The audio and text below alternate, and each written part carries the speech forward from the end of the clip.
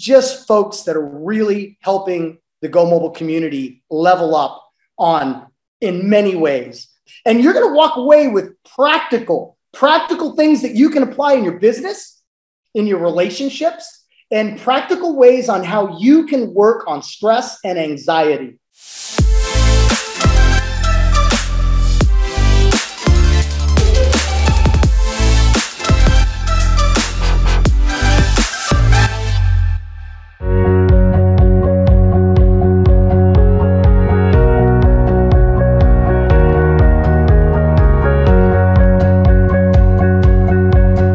So much, Damien. I'm really stoked to be here with your group, and I didn't know if it was a bring your own drink, so I have water, but I also brought a beverage. So I figure we're all friends, right? There you go.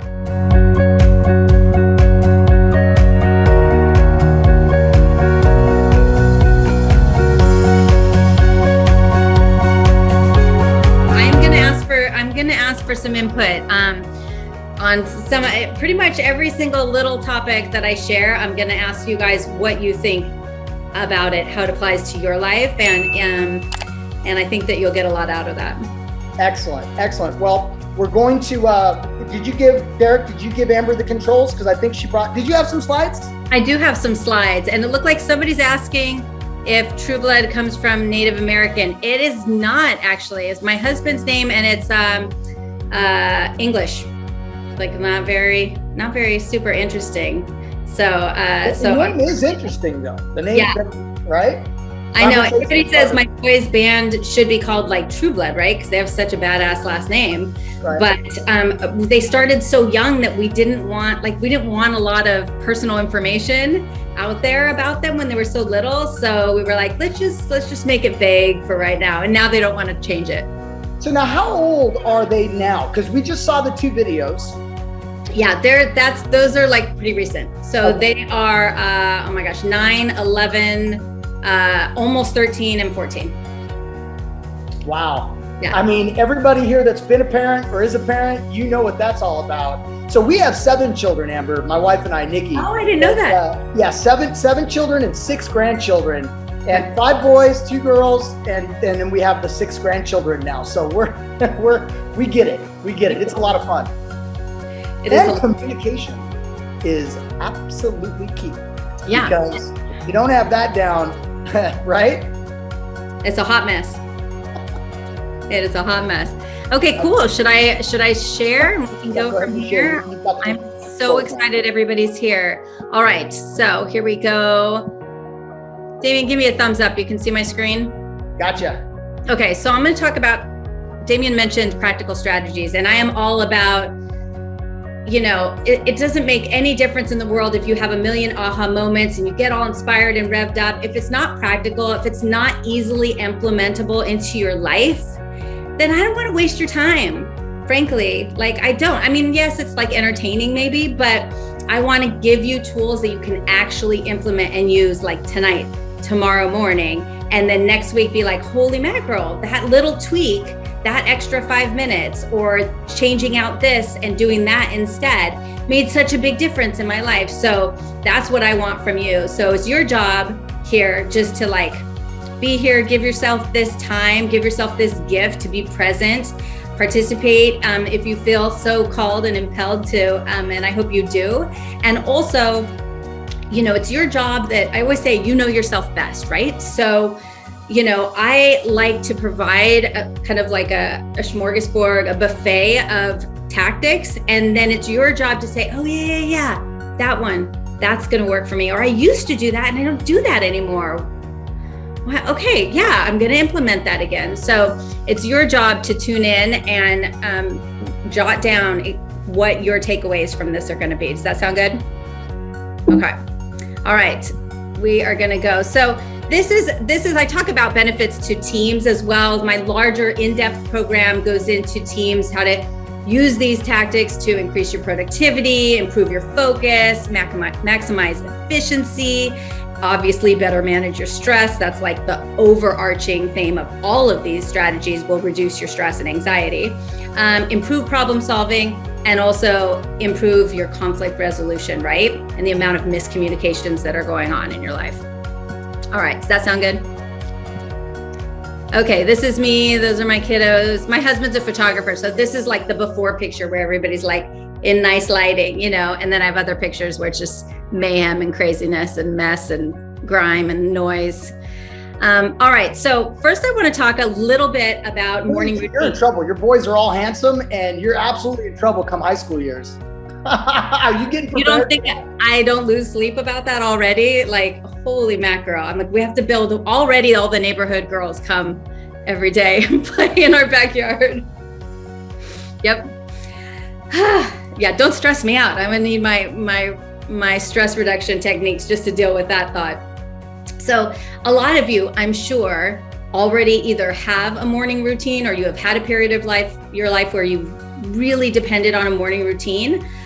So this is for you if you have one that you love. Maybe there's a component that you want to add or switch out, because often our brains work really well when we kind of challenge ourselves by switching things up occasionally, not doing the same exact thing every day, every day, every day. So I challenge you, if you do have a morning routine, maybe switch it out with one of these smash components. And if you don't have a morning routine, then I highly encourage you, I'm going to describe the technique in a moment, but I highly encourage you to try this smash technique, because it's super simple. You can remember it with the acronym, and you can do it in way less than 5 minutes every morning. So there's almost no excuse, except for if you forget and you just jump out of bed with your phone and then you got to like get back into bed and do it. Okay, so here's what it is. I want you to smash your mornings. And when, obviously, the benefit of a morning routine, if you need a reminder, is instead of beginning your day in a reactive mode, right? You check your phone, you're looking at your email, oh my gosh, this happened, or I forgot about this, there's already an emergency. You're already reacting, right? You're putting out fires left and right.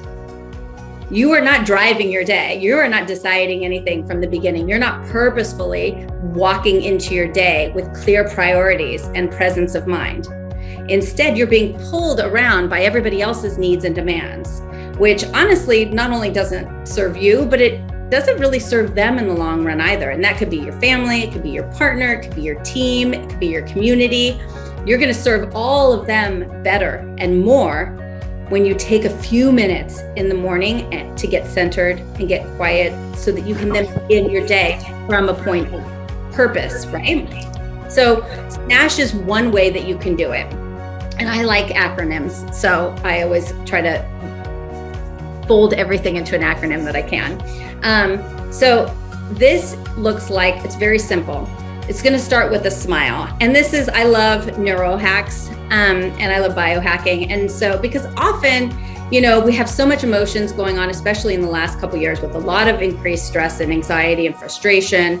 And it's difficult to intellectually talk ourselves out of that, talk ourselves down. Okay, I'm going to journal. I'm going to meditate. I'm going to think about this. Why is this bothering me? That's all useful and good and wonderful. And I love those strategies, but you don't always have the time or the emotional energy for that, right? So you can use biohacks like smiling, which tells your brain, oh, she's happy, he's happy, releases the neurochemicals that align with that emotion. And then you feel that emotion. And if you're like me, you might have found that in the past couple of years, you are grinding your teeth at night, or I will wake up and my hands will be like in fists, like I'm gonna fight something.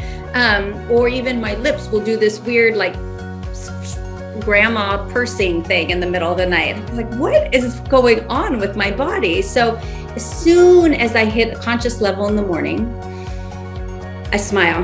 And it doesn't have to be like a giant Duchenne, they call it a Duchenne smile. It doesn't have to be a genuine smile. You don't have to feel it. Just moving your mouth using those muscles in your mouth for a smile sends a message directly to your brain. Hey, he's smiling, she's smiling, we're all happy now. So that's the first step. Obviously, it's very quick. Then you're gonna wanna take some slow, deep breaths. You're gonna wanna oxygenate your brain and your body from the beginning of the day, right? And I like to add, so you can do these first three all at the same time. Deep breath, smile, you're going to add a very simple mantra. So if you already have an affirmation that you love, it could be something as simple as, this is going to be a beautiful day. I've got this. I am enough. Or it could be a longer, more focused mantra. So something positive that sets a clear intention for your day. And I have, lots of content specifically on mantras and affirmations and what makes them more fun or more powerful. And but I want to try to keep myself focused here. And then you're going to want to stretch. You're going to want to move your body around. And I did this. So Damien, maybe you'll help me here. I did this chat this morning, and they said, we want to get up and stretch. So for anybody who's game to turn on their camera and get up and just, move your body. A lot of twisting is good in the morning.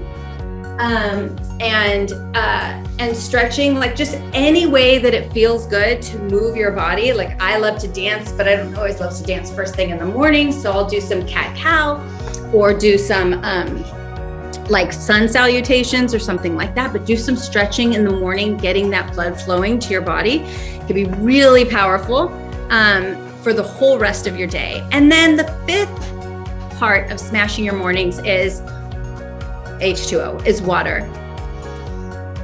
And if you don't already have drinking a substantial amount of water in your day as a practice, then it's even more powerful for you to sleep with a jug of water next to your bed. So that's one of the first things you do. It becomes a habit because you're linking it to right as soon as you get up. Okay, you can smile, say your mantra. I have 3 to 5 slow, deep breaths, stretch, chug that water. And then, man, just those few minutes at the beginning of your day allows you then to begin from a more purposeful standpoint, a more clarity. And you will find then that when you start your day on purpose, everybody else will benefit. Your business will benefit, your relationships will benefit, and you're giving yourself a gift, but it's really for everybody else as well, right? So let's share. Does anybody, I would love either out loud or in the chat, if it's preferable, share with me, like, if you do have a morning routine, what's something that's like a deal breaker? Like if you don't do this in the morning, do you pay for it later? So what's your in the morning, like, I've got to do this every morning and it so helps me. Let's see what we have here. Anybody's welcome to also come off mute. You just unmute. What about you, Damien? Mine is the sauna. 30 minutes, 20 to 30 minutes maximum, dry, hot sauna. I'm knocking out all kinds of stuff from mantra, stretching, sweating, meditating, thinking, focusing, clarity. Like I'm getting it all in that 20 minutes. And then I go jump in a cold dip. And I sit in that cold ice dip for about 1.5 minutes to 2 minutes if I'm feeling really frisky. And then I go and lay down and cover myself from head to toe. So that my body just come down to natural temperature again. And then I go real deep into meditation. And I might end with some Wim Hof breathing, 4 rounds with 2.5 minute breath holds. When I'm done with all that, and notice I didn't put workout in here, because if I don't have enough time for a workout, what I just mentioned is good enough. Yeah, that's incredible. I love that. Okay, we have... Hey, Dono. Oh, I know Dono does Kung Fu sessions. How you doing, Dono? Good to see you on here. We've got some people answering in here. Jay Miller has a similar, though not as structured, easy to incorporate. Anybody else want to share? Yeah, I think, from one of the other, the previous presenters that you had, Damien, indicated, to have a purpose. That really has helped me because, and even on days when all of a sudden the phone is ringing, a client's calling me at 7 o'clock in the morning saying, this is the only time I have to speak. And I'm like, whoa, I'm just literally just getting up. I don't know where things are. And I have to say, you know what, now I ask them, give me about 5 to 10 minutes. Let me call you right back. And then it's kind of like, okay, where is everything else? Start getting, prepared. And so now knowing that the night before I have where I have my notes, where I have my client, work, so that if I do get that call, I'm not just everywhere. And because now you're right, you are more productive, because I'm trying to, think like, God, where is everything that I need to have? And so I'm starting that. So thank you for offering this, the smash, because now I'm going to post it on a note, and I'm just going to go there, going forward. It's super simple. And that's why I like to make it something easy to implement. And once you get that in your habit, and then you see the benefits, then, then the meditation, then you can add a meditation, and then, that just amplifies from there. I love it. Okay, let me move on here. Okay, so, and this one, Damien, I don't think we talked about. I was like, what I really want to talk about is super senses. So I'm throwing a curveball early on here. So this, you will find, not only reduces your emotional reactivity, but it also reduces the distraction in our lives, because there's a lot of that, right? And if you are an entrepreneur, you're running your own business, you can't always ignore, you can't just put your phone on airplane mode until noon.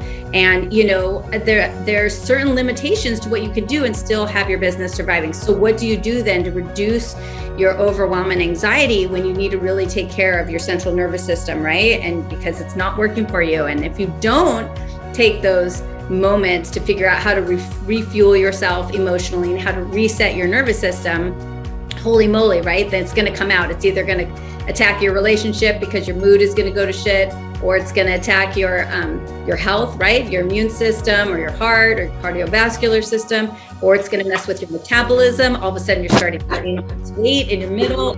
You're going to start, hitting the beer earlier and earlier in the day. It's going to show up in different ways of your life. So what can we do to preempt that and help ourselves now? So I love thinking about super senses.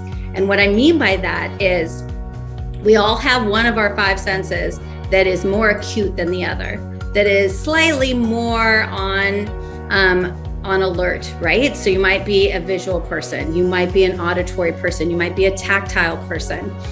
So I want you to put in the chat, what's your predominant way that you access the world? And then I'm going to show you how you can use that information both to reduce stress and anxiety and to amp up the good, positive feelings in your life when you need to tap into that. So you can either raise your hand and tell us, or it might be easier to put it in the chat. Okay, so we've got a visual person. How do you even figure that out? Whether you're, visual or auditory or kinesthetic or whatever? That's a great question. So where do you find that you're maybe a little bit more sensitive or irritable than the people around you? Are you disturbed by sense, like, oh my gosh, does everybody smell that? Oh God, it smells terrible. I can't handle that. You might be a super smeller. Are you like, oh my God, that's too loud. Why are you guys so loud in here? Can you turn that down?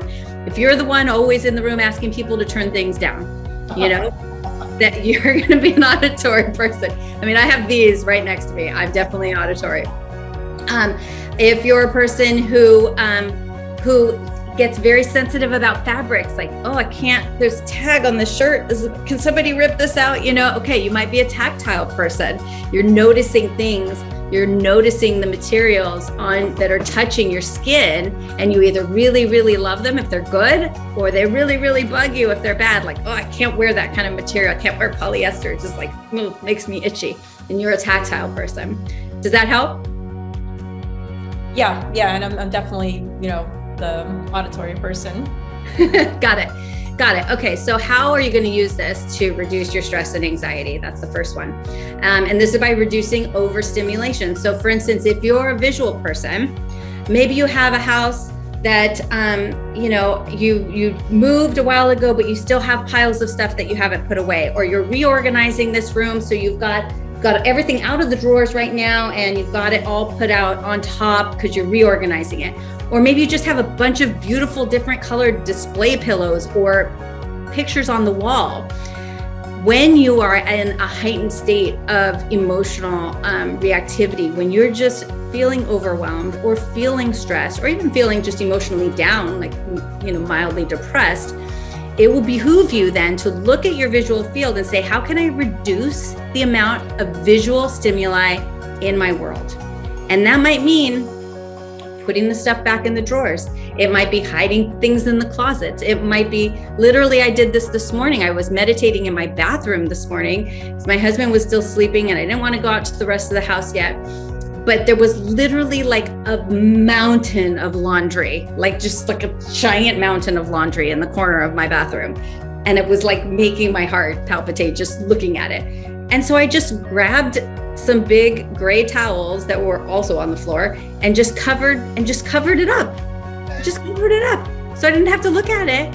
And then it immediately reduced my panic, you know? So I'm not saying you have to stop everything and clean up and organize, but you can just take it out of your visual field for a momentary time. And I will take a blanket and cover stuff up because there's 12 loads of laundry in my house, like constantly on rotation. Like if I stopped to pick up a sock and put it away, I wouldn't make it from my bedroom to my kitchen in a day's time. Like we'd just be constantly moving. So reducing the stimuli. Now this looks like, you know, if you're an auditory person, this is maybe having some earplugs, having some of these near you. I have something called Flare audio calmers. You can get them on Amazon for like $20 or something. And they reduce kind of the dirty frequencies coming in. So they're not earplugs, but and I kind of thought, oh, this kind of sounds like could be total baloney, but $20, I'm willing to try it. And I did, and I noticed on days that I was wearing it, my tolerance and patience for noise was higher. I could tolerate more, and I was not as reactive and grouchy about the noise in my house. So find ways that you can reduce the amount of stimulation that's coming in that's bothersome. And even if it's pretty, if it's too much, it's going to heighten because that's the sense that you're already attuned to. Does that make sense? Yeah, highly sensitive to light, sounds, smells, clutter, fabrics. Don't even think of me. All right, so Tara says yes. Right, so yeah, you have to be protective of that, and knowing that about yourself and being able to communicate that, which we'll talk about later, is really important, right? So that you can say and take responsibility. You're not saying everybody else has to maybe walk on eggshells around you, but they need to know that if you haven't had your morning coffee, we need everybody to be a little quieter. And you might need to have some things in your life that reduce the amount of stimuli that are surrounding you. So aside from using this as, go ahead. This is really practical because I didn't think what is my super sense? And out of all of them, what's the one you're most, be triggered with overstimulation by? Would have never thought of this, before hearing it. And it is practical because like for audio, of course, if you get some complete, for you, having guitars around you and drum sets, you absolutely, and then of course give me one for my wife. Hers is smells. Yeah, okay, so smells. Go to a place and at walking into the restaurant, it can smell the kitchen and go, okay, we gotta leave here. Yeah, and smells, obviously, especially if you're out and about, are gonna be harder to control because you can't, there's going to be certain restaurants that she doesn't even want to go to, which is unfortunate. So it's like, do we eat outside? But then does the smell of the cars bother her? So that can be really tricky. What was that?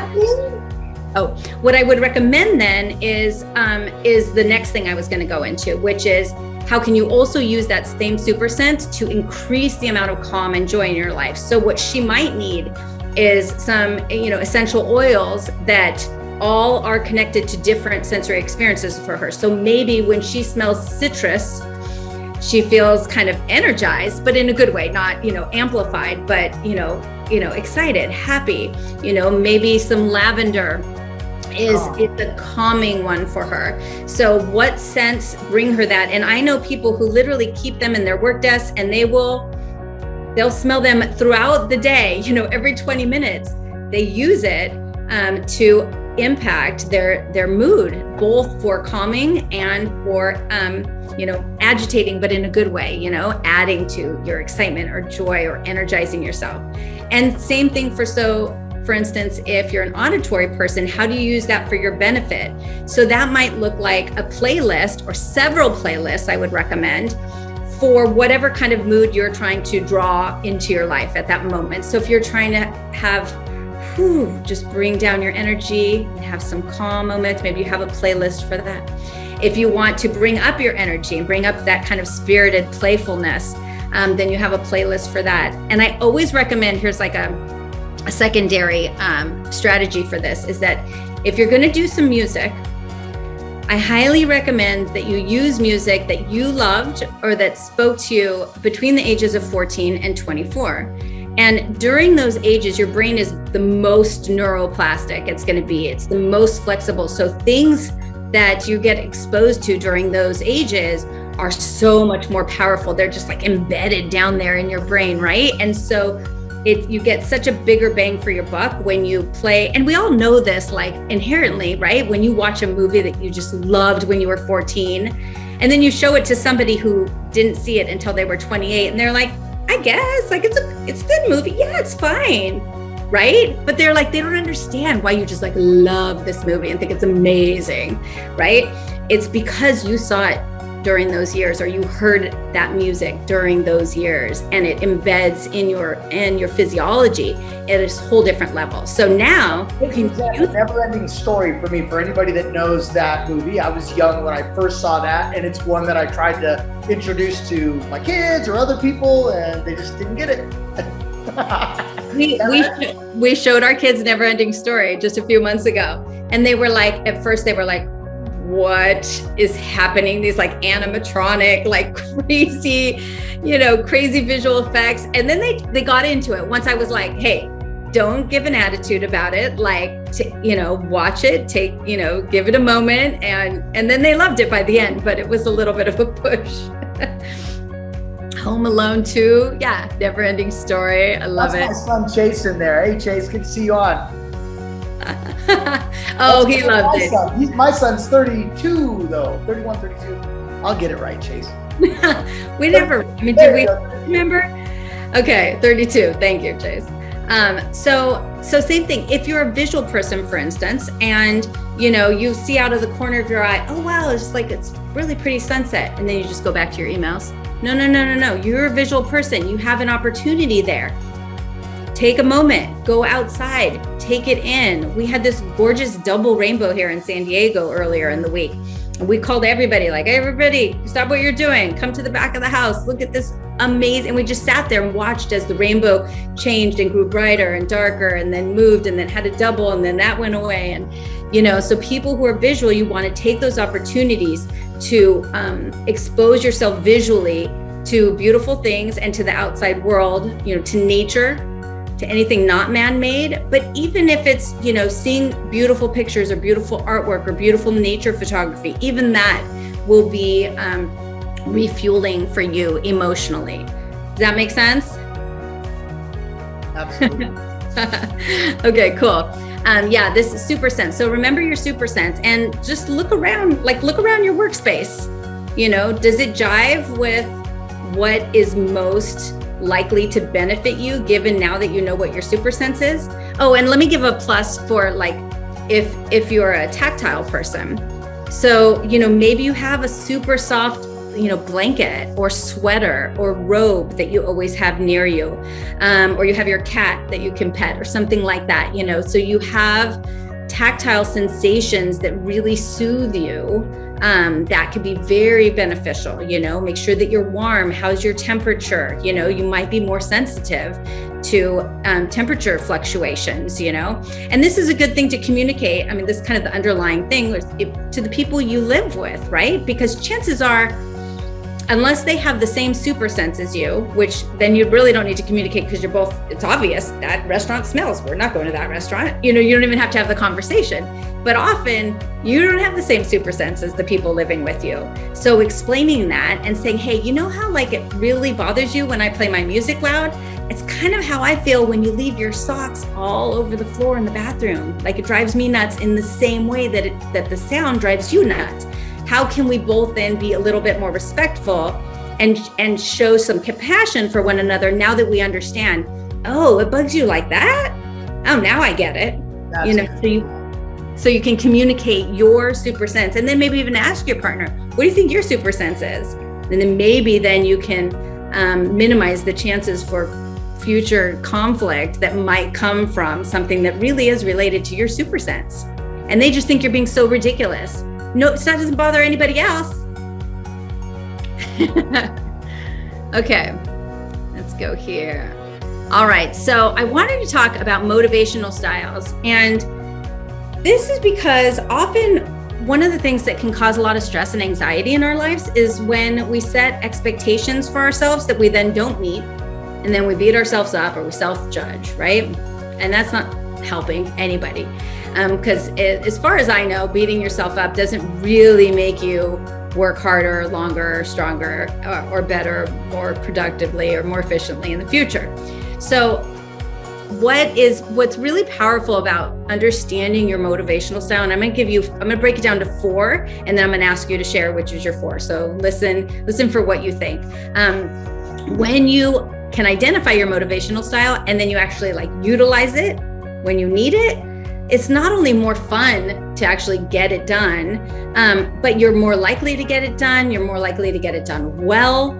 You're less likely to feel that stress and anxiety and overwhelm along the way. So trying to use something that works for somebody else can backfire in so many ways. So for instance, when you're like, man, Damien gets up at 5:30 and then like meditates in his sauna, and then he goes in the cold dunk, and then he also, then he does Wim Hof, and then he meditates, holy man, I want to do that. Okay, I'm going to do that. I'm going to wake up at 5. And then you do it one time, and then you feel like such a loser because you can't do Damien's morning routine. What's wrong with me? Why can't I do it? He obviously is doing well. He's obviously happy. I bought one of these things. I bought a tub. I have it here and I'm not even effing using it. And then we beat ourselves up for it and then we're not doing it anyway. So in order to avoid that, understanding your own motivational style and being real honest with yourself is a way around that, okay?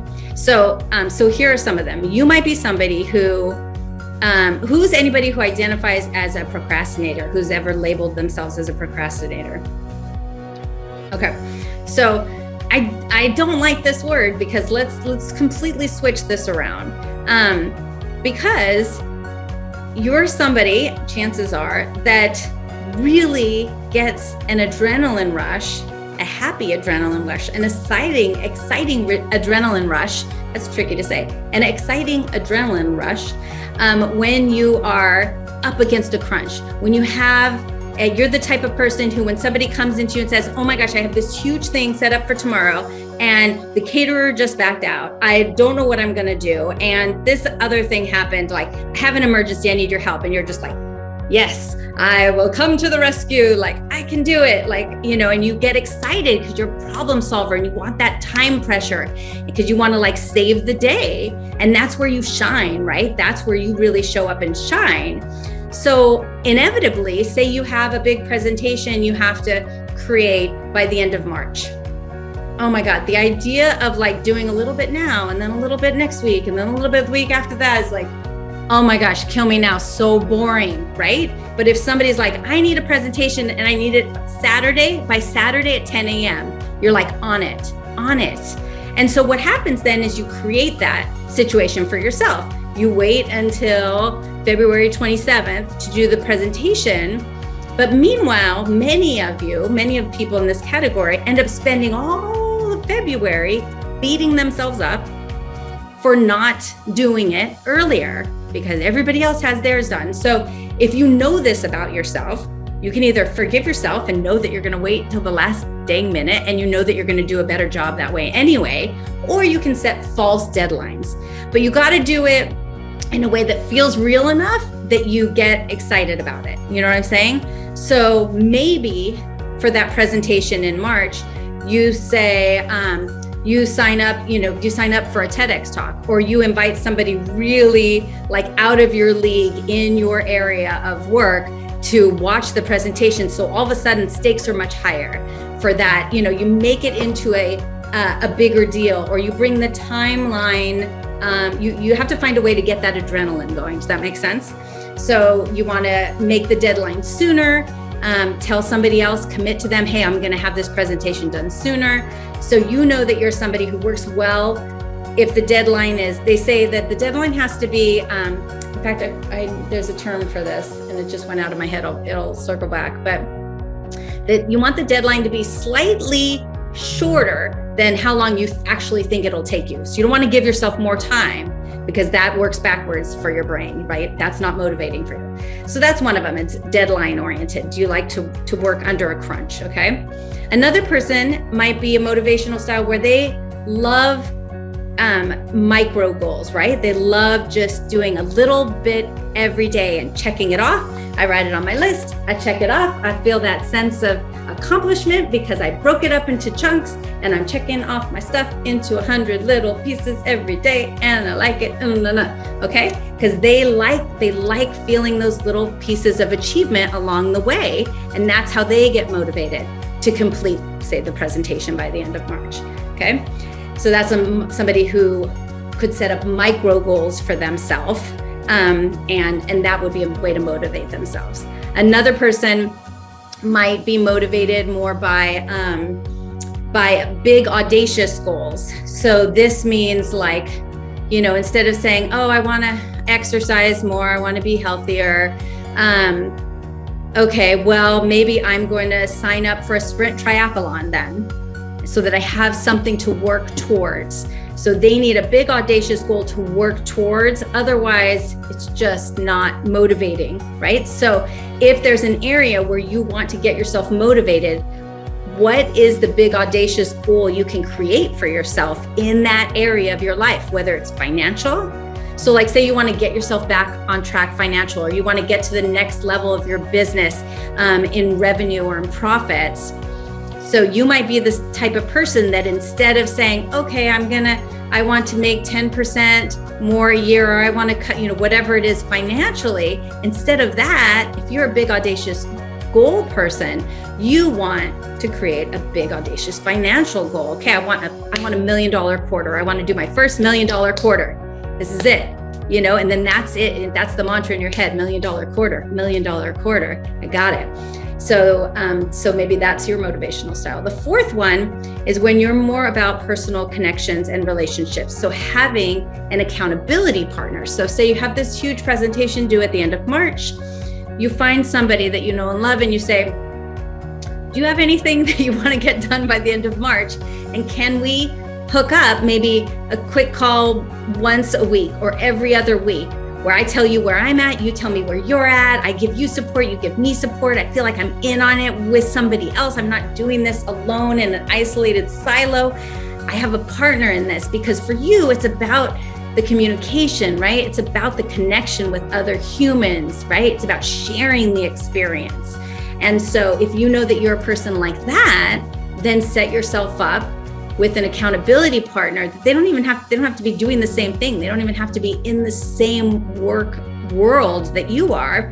They just have to have something that they are also working toward. And hopefully they are also this same motivational style, so that it encourages and motivates them just as much as it encourages and motivates you. Does that make sense? So I would love if everybody could share what they think their motivational style is.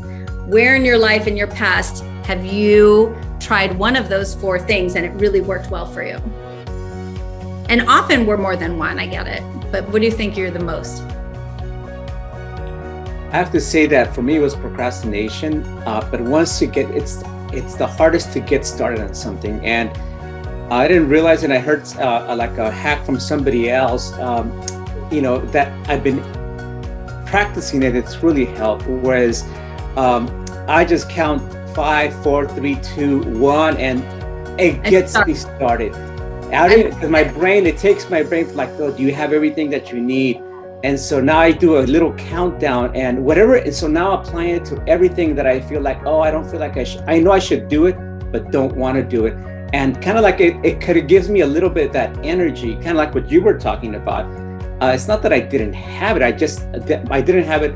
I had it physically, but not mentally, and that has been helpful. So it goes along to what you just said. I love that. You give yourself a countdown, like if you're at a starting line. Okay, go. Yeah.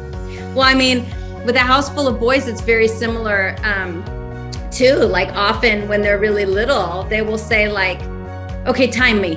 you know, they want it. It's no fun unless it's a race, you know, like, okay, you want me to clean up my room? Okay, time me, you know, and then they run and do it as quickly as possible.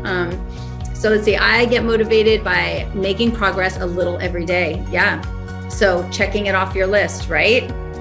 Feels really good. I love that. So you can break your goals down into chunks, and that's going to be most useful for you.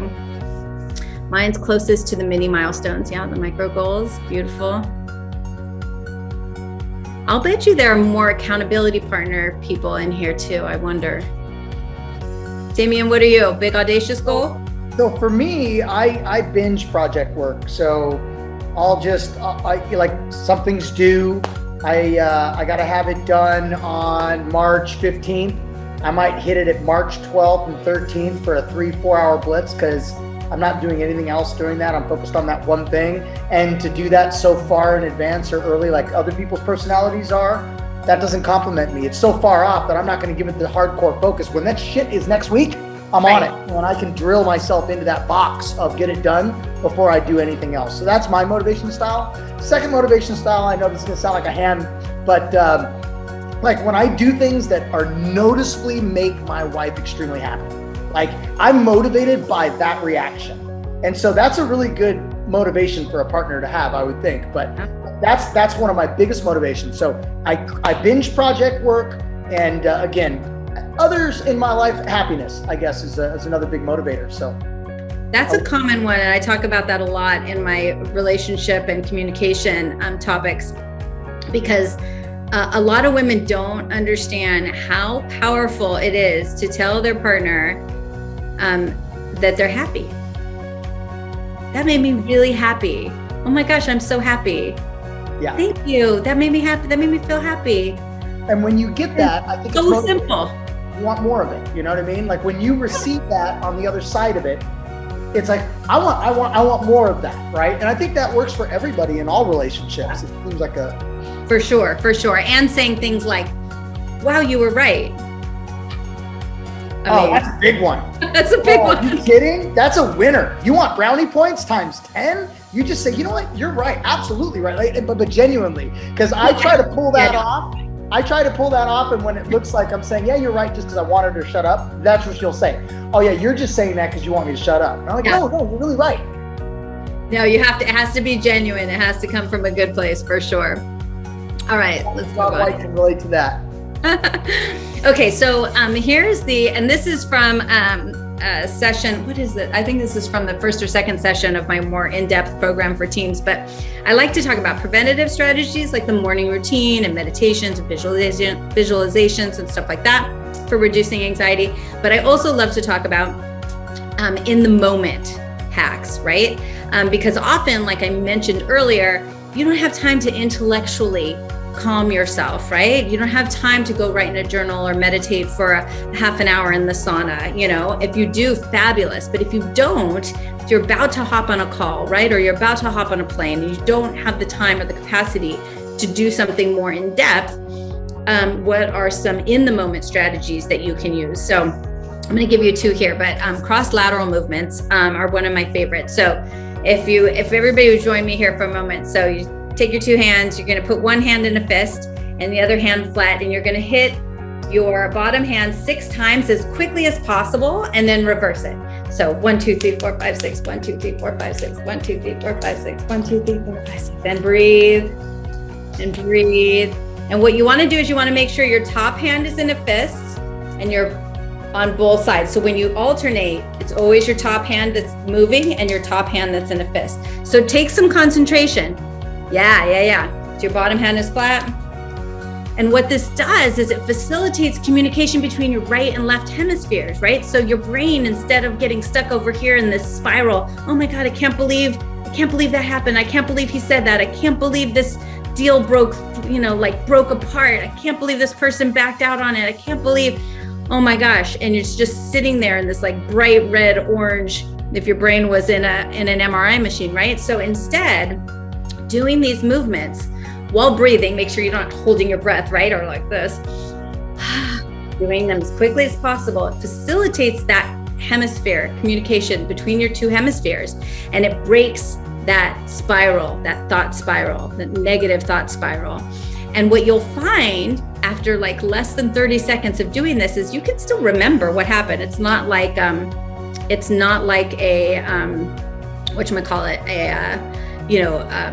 hypnosis or something. It really works, and you remember, but all of a sudden you're less reactive to it, right? Your central nervous system has calmed, you have some perspective and some space on the situation, and your body has had time to kind of refocus, right? Your brain has had time to calm itself.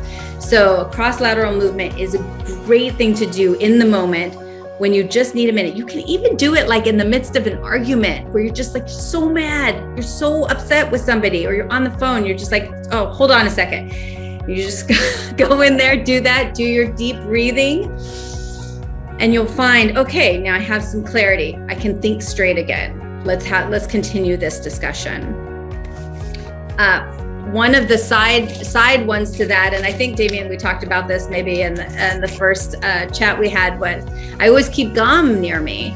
And gum is another really, really easy brain hack, because when you're chewing gum, your Neanderthal brain thinks that you're eating. And if you're eating, it means you're not being chased by a saber-toothed tiger. So it can relax. It doesn't have to prepare your body and your brain for fight or flight or freeze, right? So instead, you can think more clearly. Your heart rate goes down. The adrenaline and cortisol levels can kind of dissipate, and you can think more clearly again, right? You can use all of you can use your immune system again, your metabolism again, your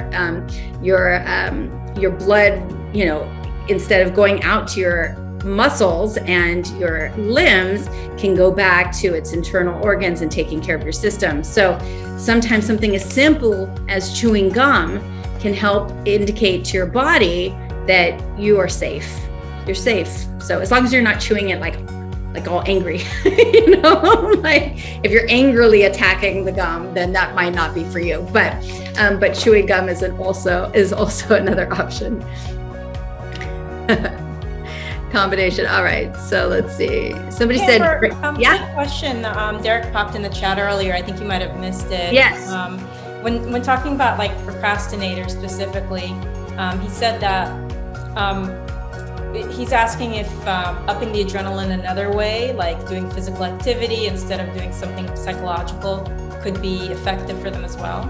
So, my gut reaction is yes, certainly. Ideally, it's if you can get it connected somehow in your mind to what it is you're trying to do. So yeah, if every time you work on that project, you have a dance party or you do 25 jumping jacks and your brain, connects the two activities, then yes, I think that could be very impactful. But you try to link it if you can. So you do the same thing at the beginning, would be how I would recommend that. Any other questions? Let me see what my next slide is. Ooh, I just opened something else. All right. Do you see creative problem solving here? Yep. Okay. So, a lot of us, I'm not going to pretend that y'all haven't heard the word mindfulness a million times and you don't know what it means. Okay. So I'm not going to go into that because you already know. We've talked about it for decades now, I feel like. But the bottom line is that I want to share with you two very simple mindfulness practices that you can utilize in the afternoon, because very often we have a slump of physical energy and mental capacity that happens in the afternoon, in the late afternoon for many of us, right? And sometimes it's because we're dehydrated, we haven't drank enough water, maybe we didn't eat enough, maybe we just ate way too much, maybe we didn't sleep well last night and that's catching up with this. So it could be a bunch of reasons, but often it's just because you've been going at a very fast-paced speed all day and your body cannot endure that without a reset. So how can you implement a quick mindfulness reset in the afternoon, especially when, if you have kids at home or you have work meetings that go late into the night and you really need to be at top capacity and you're like, oh my gosh, I have 5 more hours today, 6 more hours in this day. Like, how am I going to do this? And then it almost depletes your energy even more so, right? Because you're like, oh my God, I already did 9 hours today. How am I going to do another 5? So 2 things you can do in the afternoon, and they include grounding and mindfulness. So one that I like to recommend is a shower, a mindfulness shower. And what I like about this is literally hopping in the shower, leaving your cell phone out of the shower, and taking some moments in the shower to notice what's the tiniest droplet of water that you see falling down the edge of the wall. What's the subtlest sound that you can detect? Not the water, but what's below that? What's behind that? What can you hear? What's the scent? Okay, well, I smell the shampoo, but what else can I smell? Use all your senses to hone in on what's the slightest, tiniest sound or feeling or scent that you can detect. And what that does is really super hone you into the present moment, which is what makes mindfulness so impactful, right? Because you're not regenerating in your mind what happened in the past. You're not perseverating about anxiety and worrying about the future. You're super in the present moment, and it allows your brain to calm in a way that is very impactful for your body, mind, and soul, right?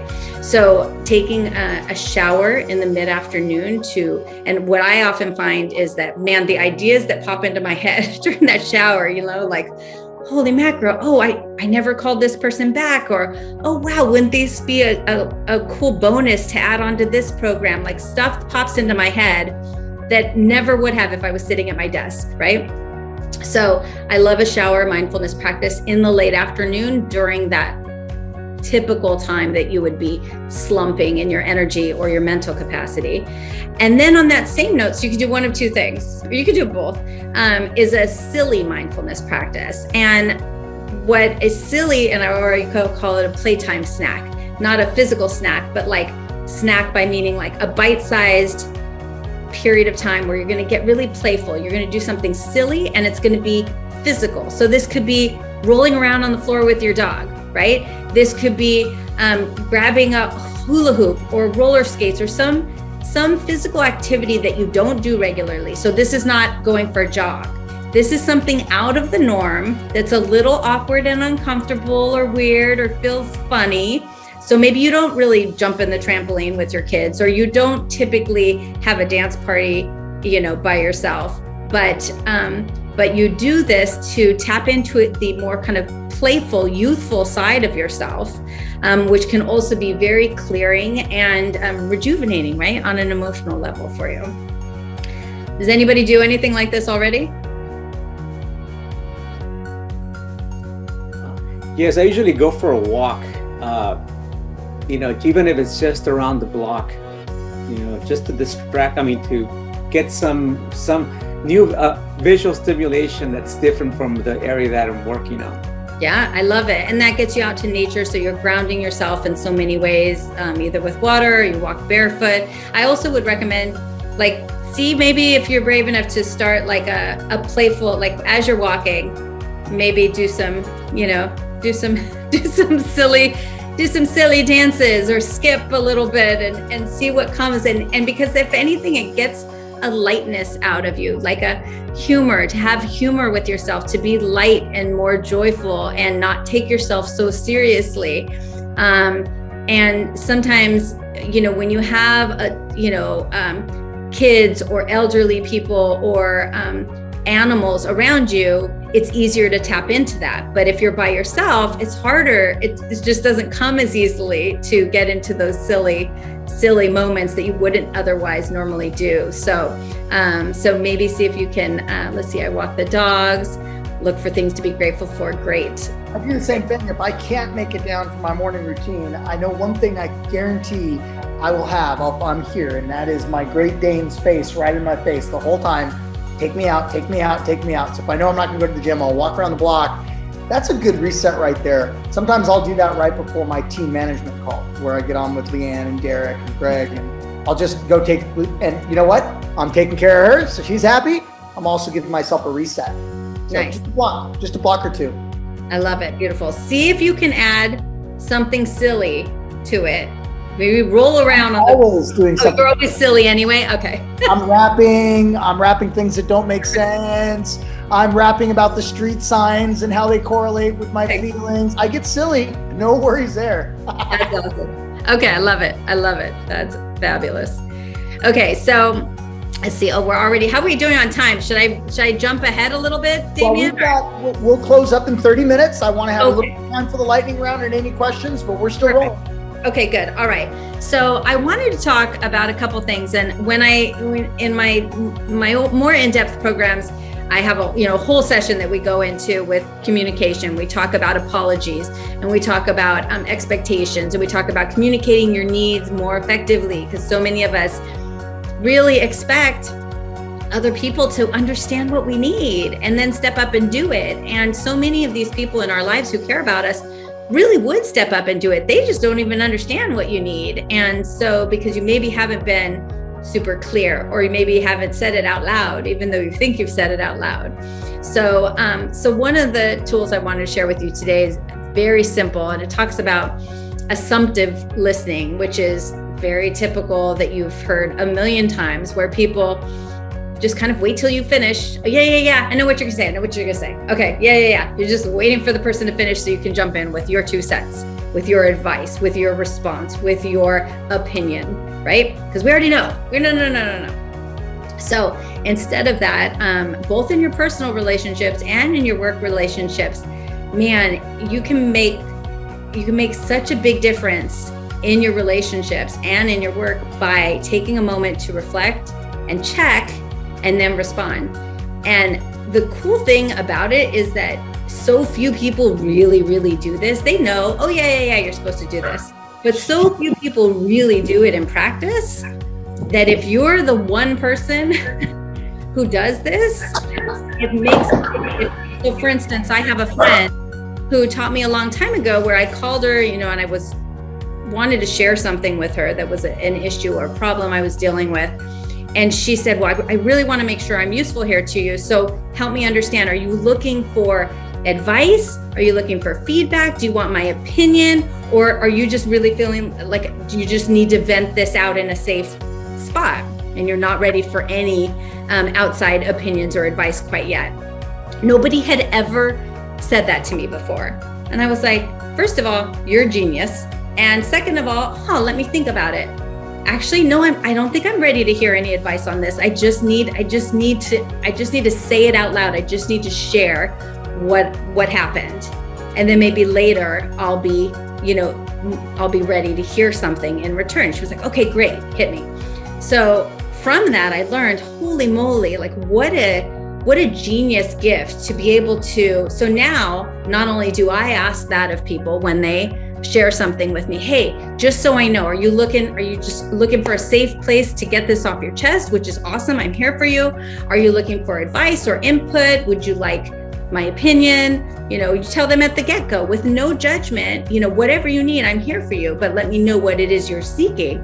Often the person hasn't even realized what they want from it. So it gives them the opportunity to say, yeah, actually, I really would love your advice. You've dealt with stuff like this before, and I really respect your opinion. Okay, great. Shoot me with it. So being very clear on that is so powerful, and it's such a gift because not many people do it. So you want to make sure to avoid assumptive listening by reflecting back what you heard. Okay, so what I heard you say. So if it's in a work situation and somebody says, hey, I'm not going to get the document ready for you, for Monday's meeting. I'm not gonna be able to get it to you on Friday. And you're like, oh man, you're thinking inside, really wanted to have a chance to go through it and edit it, because Monday morning I'm slammed right up until this meeting. There's no way I'm gonna have a chance to look at it. And so you're stressing out, you're thinking, oh man, they totally dropped the ball. They put me should I cancel the meeting? You're just having this whole internal dialogue, right? So instead, reflect back. Hey, so you're saying you're not going to be done with the presentation like at all? There's not anything I can review? Is that what you're saying? So that's the checking part. Is that correct? You're not assuming, you're reflecting and then checking by saying, am I getting that right? Is that correct? Like, am I hearing you right? And they say, oh, no. Maybe she says, no, I have all the copy done. I just wanted to add images to it. And I don't like the images I found. But yeah, the copy's done, just the images aren't done. And you can say, oh, okay, great. I don't care about the images. I just want to review the copy over the weekend because I'm not going to have a chance on Monday morning. So then, man, you've just communicated so much more effectively, and both people are getting what they need because you didn't have any assumptive listening, and then you didn't part ways completely missing each other's point. So I think it's a powerful tool that seems simple and everybody knows we should do it and it will help our communication, but very, very often we don't because it's basic human nature, we're communicative creatures, and because we know people well, or we've known them for a long time, or we see their body language, or we've had past experiences that are similar. And so we very naturally apply that by assuming we know what they're thinking, or we know what's coming next, or we know why they're doing what they're doing, or we know why they're saying what they're saying. And it's just frankly not always true. And so by taking just a brief moment to reflect back and then check in, hey, is that right? Did I get that right? And giving them a chance to correct you or say, yeah, that's exactly right. Okay, then respond. You will save yourself boatloads of trouble. Yeah, asking first. All right. Anybody have any questions there? That is a good one. I mean, I find myself doing that sometimes, and I try to catch myself doing that where, you're having a conversation with someone and you already know you think what they're going to be saying. You really want to just speed up the conversation. And it's like, sometimes it's just for me and my wife, like when she's explaining something and I then assume what she's about to say. And then of course I'll try to cut her off and just say it so I can move on. That's offensive. And so no, let's just reflect and check, respond. I love this. Great tool. And it's so hard because like what you said about pacing, I mean, there's some people that are just quick thinkers and they're quick speakers, and to slow down. Like, you probably had this experience, Damien, where you talk to somebody and they speak so slowly that it's almost painful for you to slow down. And I want to be like, oh my God, if you talk any slower, I'm going to explode. The way I handle it is not to do this in front of them, obviously, because they'd be like, what are you doing? In my mind, though, I'm literally doing this. 1, 2, 3, 4, 5, 6, 7, 8, 9, 10, 11. Just trying to get myself through it by counting in my head. Now I know this, listen, if I've been on a one-on-one with you, I'm not telling you I do this to you. This is usually when it's not an important conversation, okay? When it's just shooting shit. But it's a way of being respectful if you work at a different pace, and it's just that everybody has different speeds, right, that they function best at. And I always am like super impressed with people that really take their time to think through their words, but man, am I not accustomed to it, and it's very uncomfortable. And I had friends that were a couple, and we were all on some big trip together, and the husband was very, very slow like this. He has since passed away, which is super sad, but he was telling me a story, and she was sitting there as well. And I thought he was done with the story, and I like moved on to another conversation.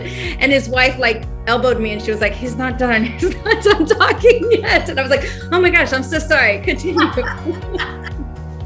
Guilty as charged. Oh, I felt terrible. Okay. So yeah. So I wanted to talk to you guys a little bit about anxiety styles. And this was something I wanted to add on, and I don't know if I even shared this with you, Damien, but my first book is called Stretch Marks. But my second book that I'm working on now, that will be out in probably March maybe of 2023, is called The Anxiety Antidote. And it's all about kind of like, the 5 love languages serves as a framework for understanding, oh, this is how I like to receive love. And this is how my partner likes to receive love. And so if we're speaking different languages, then we're kind of disconnecting. We're just not connecting our feelings together. So it's like that, in that it's a framework of understanding how you perceive anxiety, how you perceive situations that might be traumatic or challenging, and how that might affect you differently from somebody else. And when we understand our anxiety style, like what are your triggers, what are your cues, what are your common cycles, and what are your super strengths that align with that particular anxiety style, then holy moly, you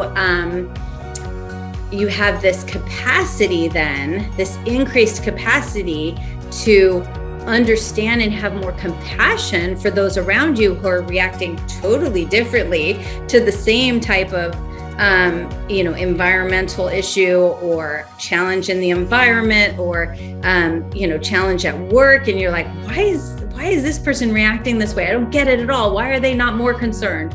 Or why are they so concerned? I don't get it. So it increases your ability to be compassionate for yourself and be compassionate for someone else. And then I talk about, so I'm going to share with you the quiz here. And then, so you can find out your own anxiety style. But then when you do, you can say, oh, because there's areas, first of all, there's a reason you all develop your particular style, right? There's a reason you develop it because it served you in some major capacity. But chances are there's components of that anxiety style that are showing up in your life right now that maybe are not serving you. And so how do you identify where it's serving you and really like acknowledge and celebrate that? And then how do you identify where it's not serving you anymore? And what do you do instead? How do you replace those? How do you add strategies to your life to minimize the anxiety in those areas where it's really not serving you to have that particular perspective anymore? Does that make sense? So I would love to share with you guys. I'm going to put it in the chat. Where did the chat go? Oh, here it is.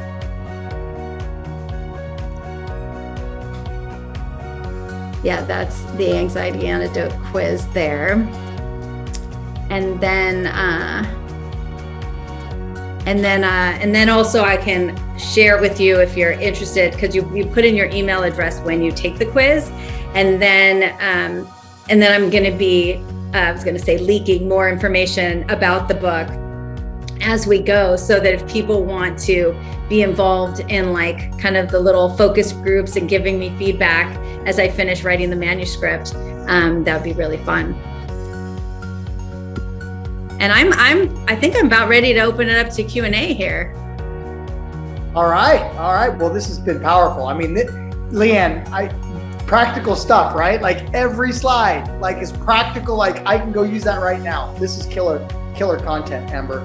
So let's get some questions from anybody out there that wants to go deeper on anything you've heard today, or any questions that are around Amber's topic today. I have a question. In regards to the reflect, check, and respond, I know I come into business owners that are just, maybe their business is not doing well. They're just, as you're presenting, you're pitching your business, and they're just go down the list of why things are not working. It seems like, and now with the war with the Ukraine and like the gas, now they're throwing everything in there.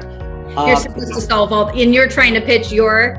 Yes, and like say, I mean, I don't know if maybe they're using that as a strategy, but what's one way to really, and you want to listen to them because, like you said, and then reflect on what, but it's more so you want to do it about their business, not about the situation or their personal situation.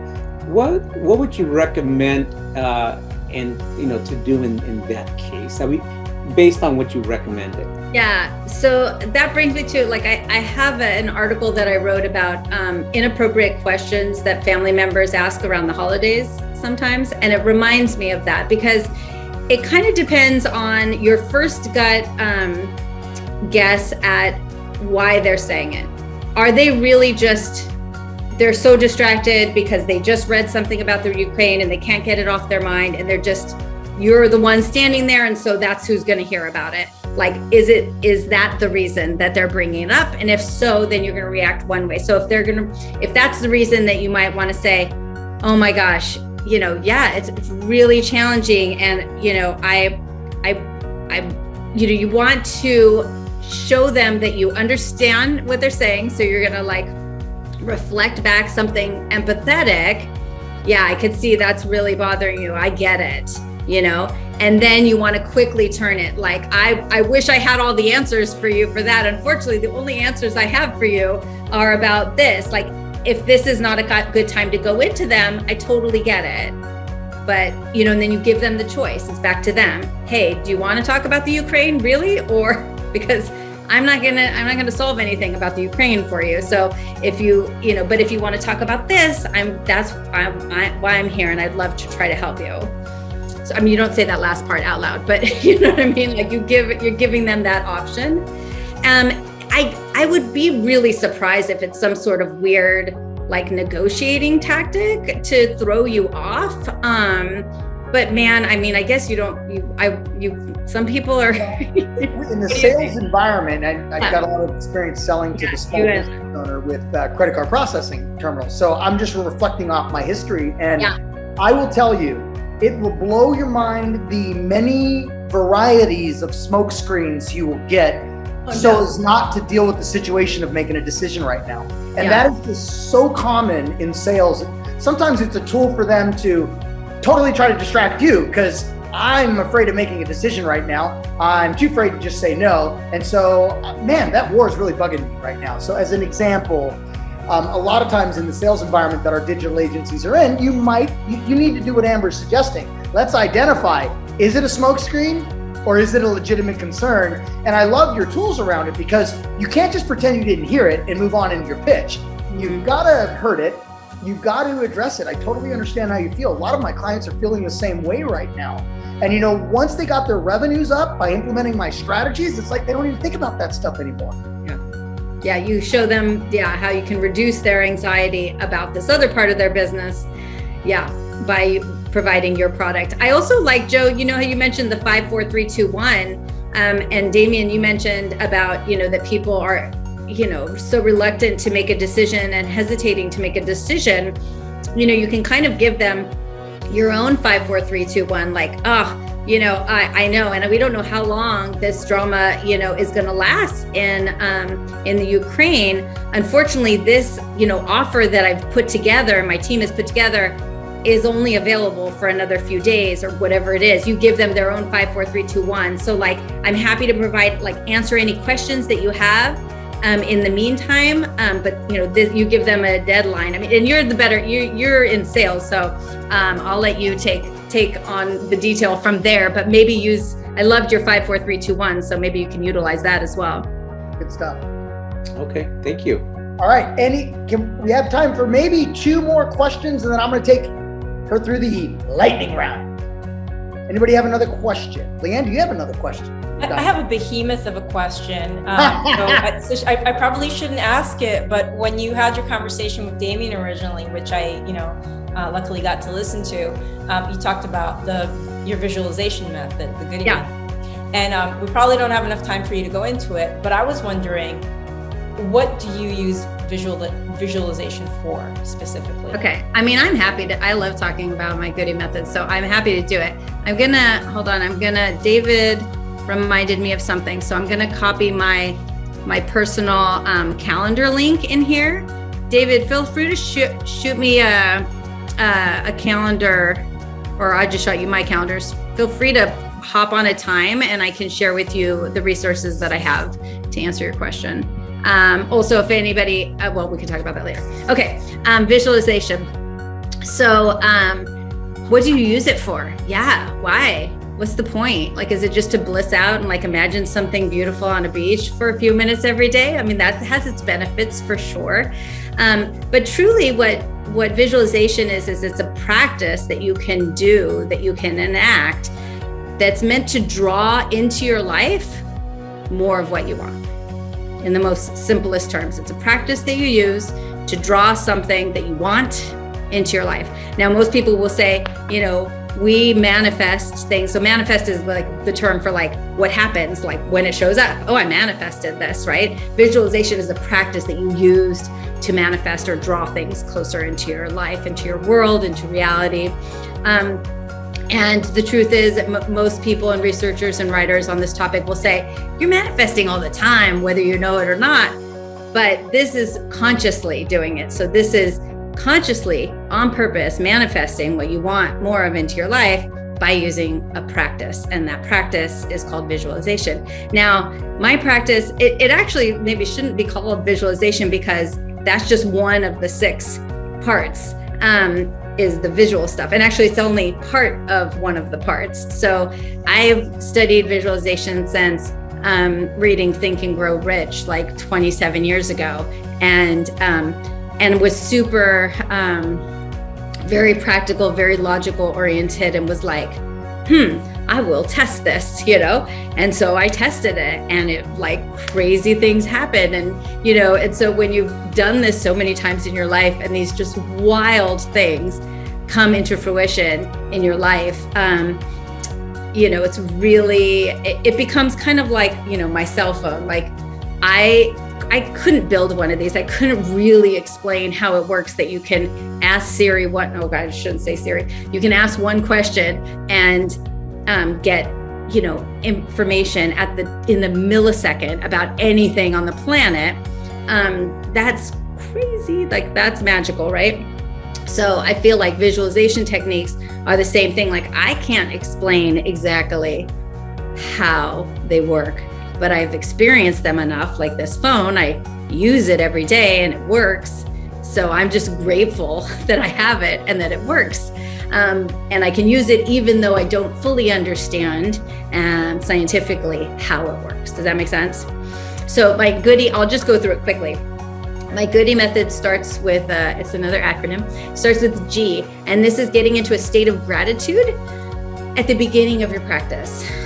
Because if you go into a visualization practice from a state of frustration, irritability, jealousy, envy, hate, anger, scarcity, it's just not going to serve the practice. It's going to sabotage it, essentially. So getting into gratitude, strategy I like to use is getting small and specific, because that will get you into the emotion of gratitude, which is what's really powerful, not just listing off, I'm grateful for my home and my car and the weather and dinner I had tonight. And you're not even thinking about it, right? So getting really small and specific. Oh my gosh, I'm so grateful that I had like my favorite creamer in my coffee this morning, and I got to sit and drink it outside and watch the sunrise. Like, really get into the specifics, and that will elicit the feelings of gratitude. So that's the G.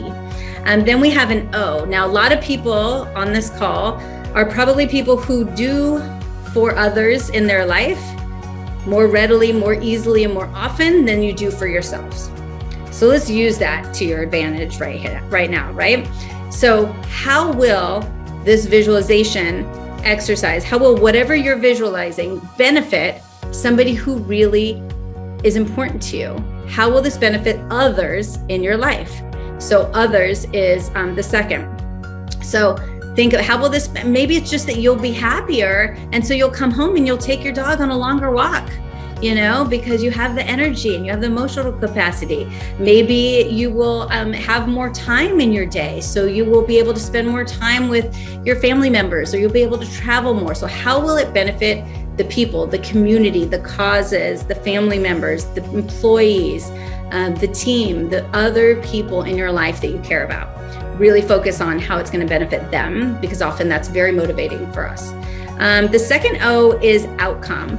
So Vishen Lakhani of Mind Valley talks a lot about what's the final outcome. Often we're visualizing what is the means to the end, what we think will get us to being happy, not the final outcome of what you're really looking for.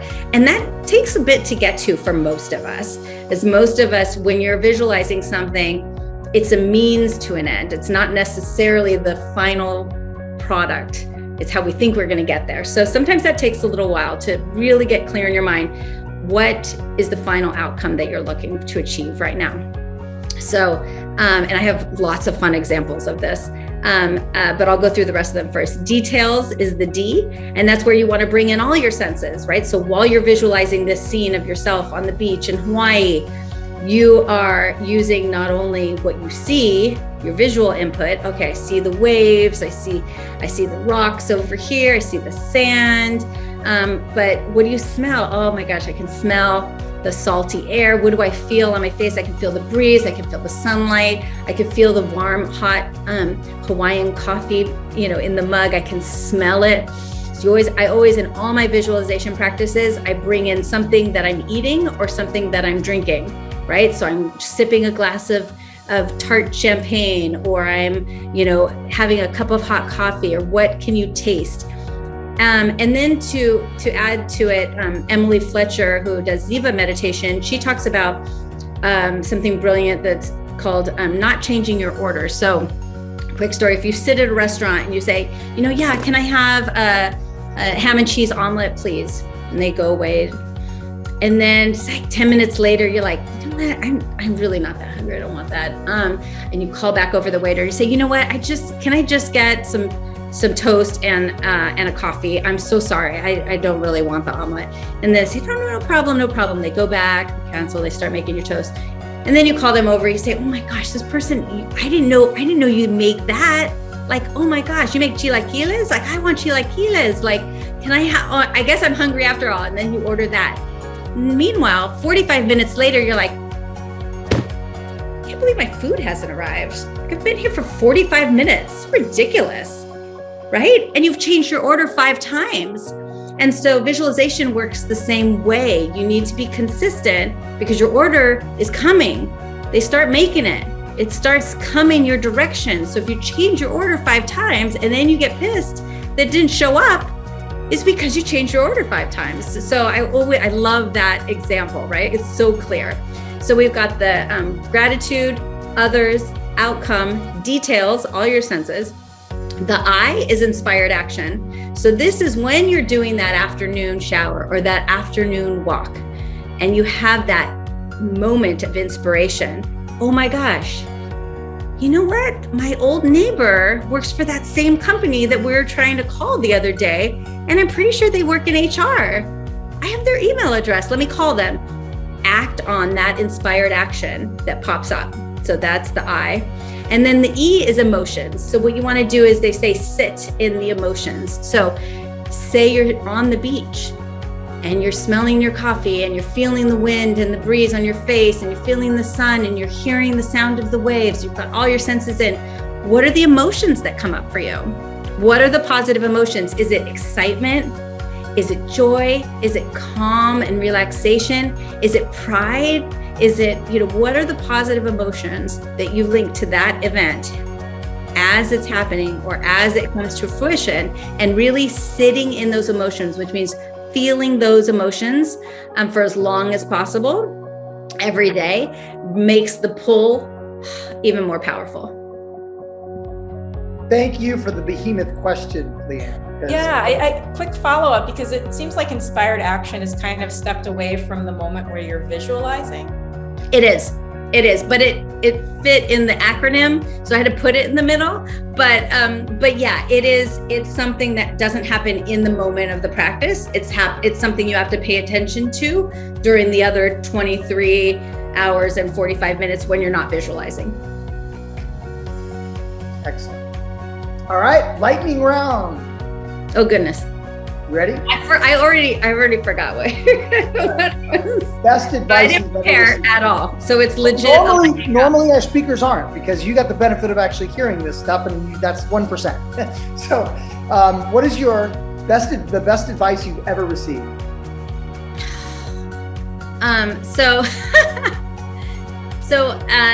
The best is often like the most reluctantly, the one I don't want to hear, which is slowing down.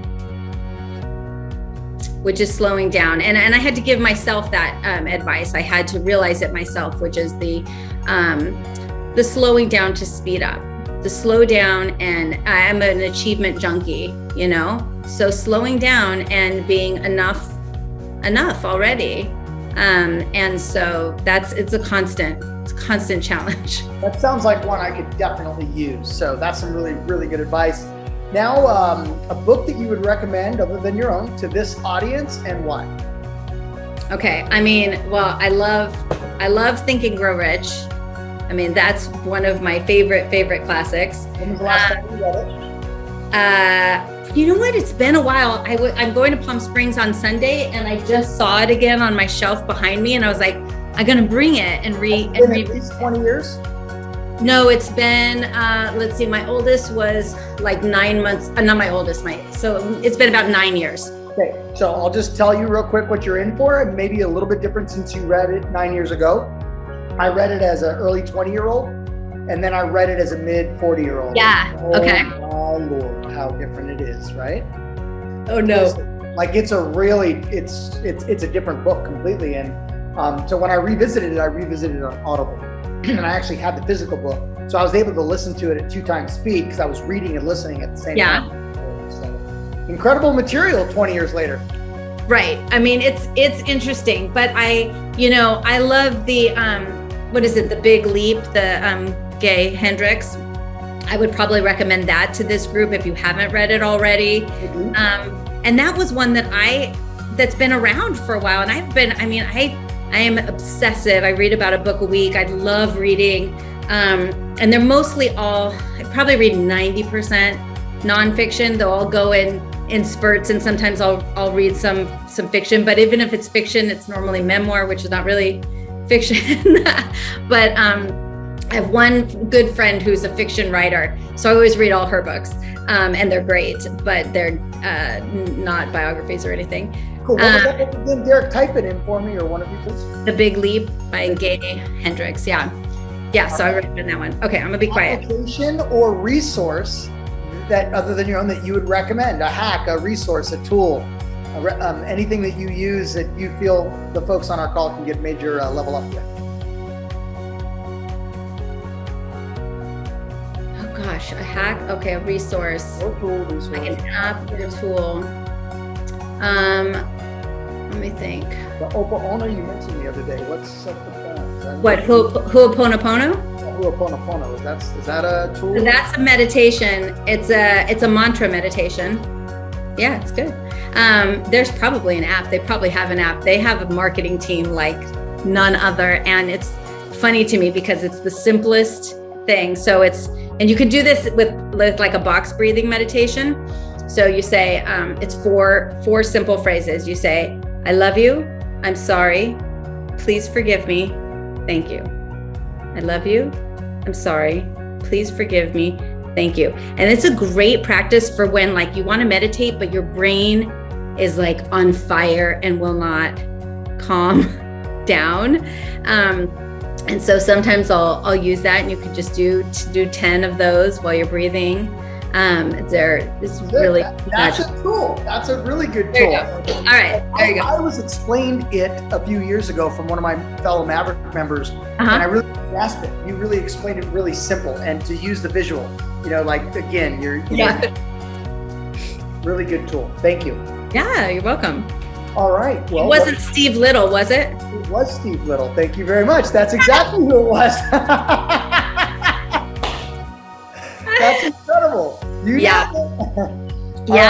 I know Melinda, and Steve was at one of her retreats, and he mentioned Ho'oponopono, and I had already been doing Ho'oponopono, and I just sought him out, and we did like a Ho'oponopono meditation series at the beginning of COVID together. I called him. I said, hey, will you lead a meditation practice for my community? And he did. All right, I might have to knock on that door as well. I was actually going to be reaching out to Melinda, as she owns a podcast social app platform. It's called, what is it called? Podopolo. I struggled with that last week. I was trying to remember the name of that. Yes. And I'd like her to potentially be one of our future guests. So thank you for the reminder on that. Tonight, what I'm going to do right when we wrap up out of here, you probably know Steve Alcher.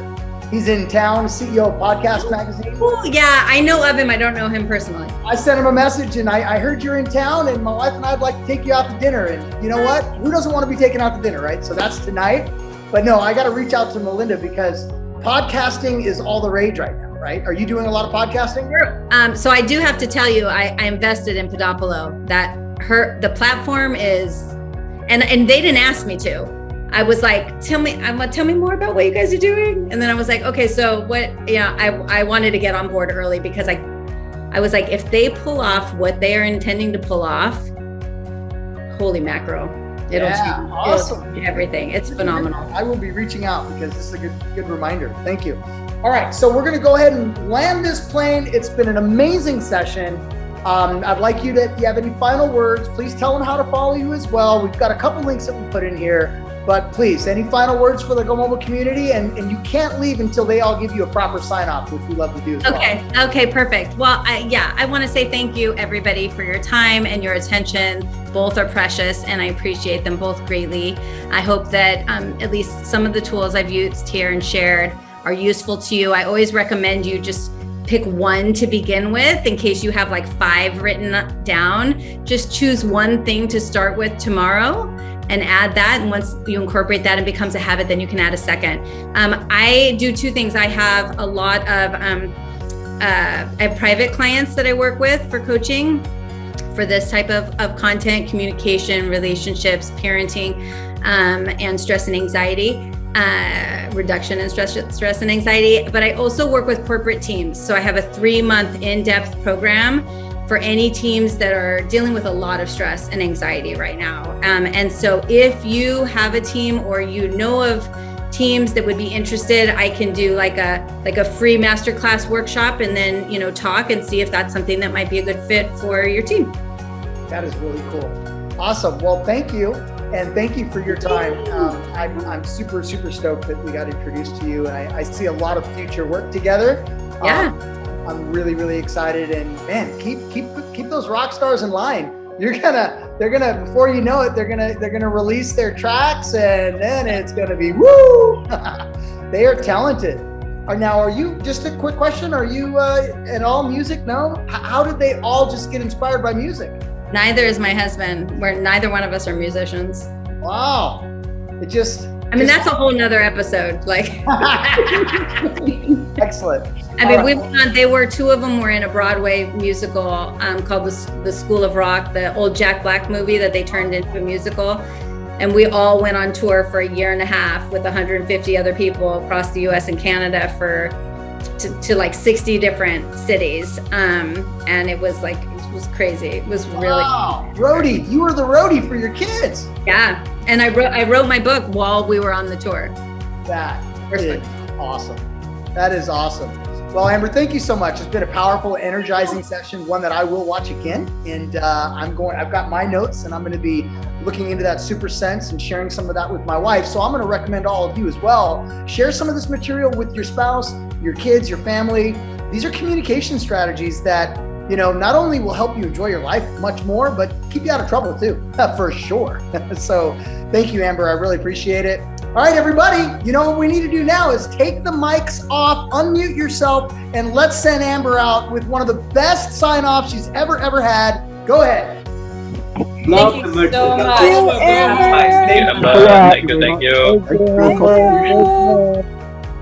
Thank you. Thank you, Amber. I'm blushing. Amazing. Thank you very much. Thank you. It was great. Thank you. Thank you. Oh, I'm Good so night. glad. And the biggest thanks you can all give to her is apply these things in your business and in your life. And with that, I love you guys. Thank you for your time. Thank you for your attention. I can't wait to see you next happy hour because it's coming up next Friday. Put it on your calendar. Make sure you're there.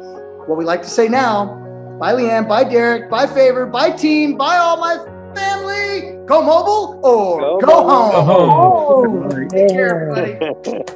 Bye-bye. Thanks so much. Bye-bye. Take care.